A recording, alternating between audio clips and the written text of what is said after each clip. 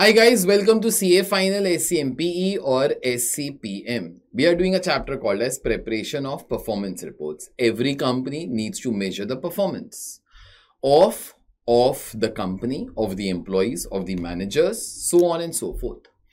So this chapter has taught you that there is no specific format. It all depends upon whatever the company is looking for. But we usually try to be saying companies should measure all those things which matter to the company. Don't try to measure everything here. Previous two chapters also told you what should the company measure, so on and so forth. So let's do the question for today. Just before I start, a reminder that join our Telegram channel. I'll give you important updates regarding this subject. Apart from that, one small thing also, that in case you wish to be enrolling our course, the details are there in the description. There is absolutely no need for you all to be calling to us. You click on the link, the lectures will automatically start. Everything is there in the dashboard itself that you will be getting once you all enrolled. Okay, and you can access our lectures always through laptop or through your Android app or through the iOS app. Okay, and any medium is okay for us. Okay, one day you can see on laptop, other day you can see on the app, so on and so forth. That's absolutely your call. So let's see the question for today. The question for today is something like this.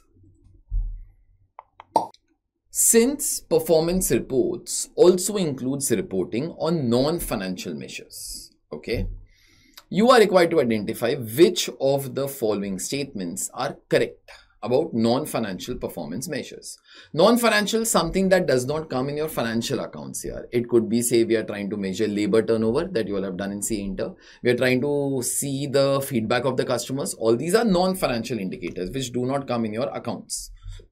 Okay. 4 points. First, non-financial indicators do not involve the calculation or recording of any numbers. Okay. Second one, the most appropriate non-financial measures vary depending upon the needs of the organization or the nature of the organization. Fine. Non-financial measures should correspond as far as possible with the aims of the organization. Okay. Fourth one, the use of non-financial performance indicators helps to address the deficiencies of measurements such as ROI. Get me the 4 options, please. 1, 2 and 3 are correct. Second, 1, 2, 3 and 4 are correct. Then 1, 3 and 4 are correct. And lastly, 4, 1 and 2 are correct. Okay. You all have read the question. Try to comment the correct answer, please, below.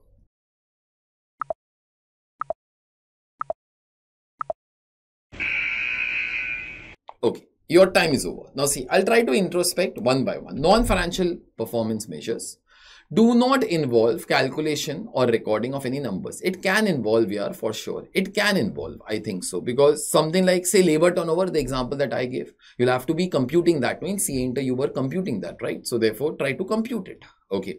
So it can involve calculation for sure. Second, the most appropriate non-financial measures vary depending upon the nature of the organization. Of course, yes. If you are for-profit organization, you like to measure profits. If you're not for-profit organization, say that you have opened an old age home, you like to see how happy the senior citizens are who have come to your home, okay, who have come to your business, or means the place wherever you have opened the old age home. So therefore, it depends upon the nature of the organization. Every organization will not measure the same things here. Example, some teacher might measure the profits. Some teacher might measure the results of the students.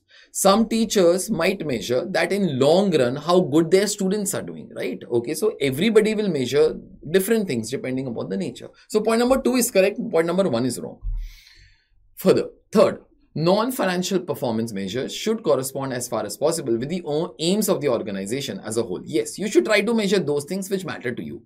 Matter to you means the objectives here of the business. So therefore, point number 3 is all correct. Okay, let's try to measure those things which matter. Point number 4, the use of non-financial measures help to address the deficiencies of measurements such as ROI. ROI is return on investment. See, all financial measures, they all have one disadvantage. They look forward for profits. They are very short run.